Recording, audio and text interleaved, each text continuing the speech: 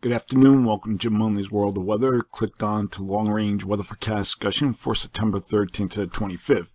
Going to start out talking about Hurricane Florence. It's a Category 4. Here's the current position. The winds are 140 miles per hour with gusts 165. Moving towards the west-northwest at 13, and the pressure is 939 millibars. And we're going to take a look at the satellite picture. Here's the recent visible. You can see the eye clearly visible here, and it continues to improve. Good outflow. I'm using this map to show the relation to the United States. Here's North Carolina. So it's still a couple days out, and Hurricane Florence is forecast to track to the East Coast. Late in the week and over the weekend, weakening Florence is expected to be in the area of weak steering flow, and this may set up a potentially extreme rainfall event for portions of North Carolina and Virginia, as the inflow off the warm Gulf off the Gulf Stream provides deep moisture. We're going to take a look at the models now. Here is the early cycle. Here's the late cycle. They're all generally into North Carolina. Here's the GFS ensembles. Can't really figure that out. Here's the late EPS. The dark red is the official forecast. And here's the extra late EPS. But I think this is generally the consensus is towards the Carolina coast. Heavy rain and flooding will be a threat for several days due to the combination of rare events with a stalled tropical system near the coast and inflow off the warm Gulf Stream and Gulf Atlantic. So now we're going to get to the forecast. This is for September 13th to the 17th. This is what we're forecasting here.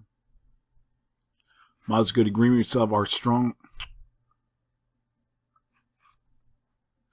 strong ridge here over the Bering Sea, trough here, and a ridge across the remainder of the nation.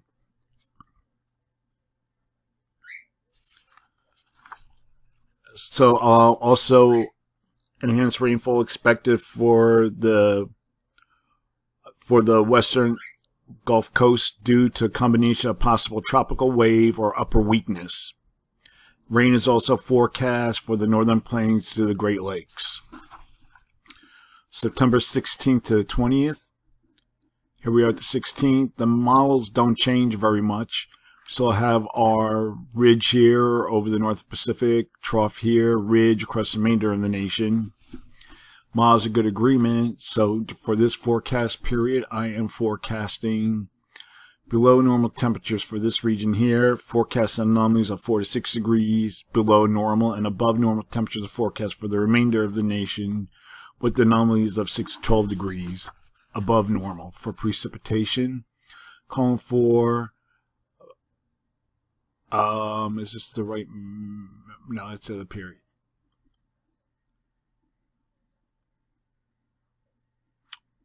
Let me see if I can get the map. Okay, this is it. Below normal precipitation forecast for this region here.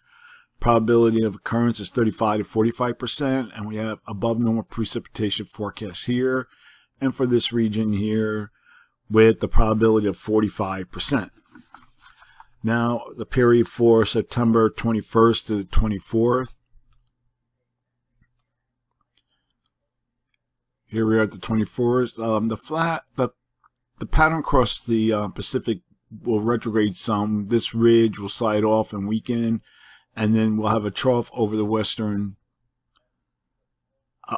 eastern Pacific, and then we'll have a tendency for a trough here over in the east, and I'll show you that as we go through the days. You see the tendency for a trough here. This is GFS. Flow starts to buckle some. Some of the models show up more so here. It's ensembles. and here's the European, and then we have the NEFS. So I think that's how it's going to be. So for this forecast period, I am forecasting below normal temperatures for this region here and portions of the Northwest. Forecast anomalies of 2 to 4 degrees are possible, and above normal temperatures are forecast for this region here, and the forecast anomalies of 2 to 8 degrees above normal are forecast. And for precipitation, never got the maps right, below normal precipitation is forecast here. Probability of occurrence 35 to 45%, and then we still have above normal precipitation for this region here, and the probability of occurrence is 45%. So again, with Florence, here's the current position. It's category 4, winds of 140 miles per hour with gusts of 165. And we'll go to the satellite picture again. I think the eye is about 10 nautical miles. It's a good eye, clear eye.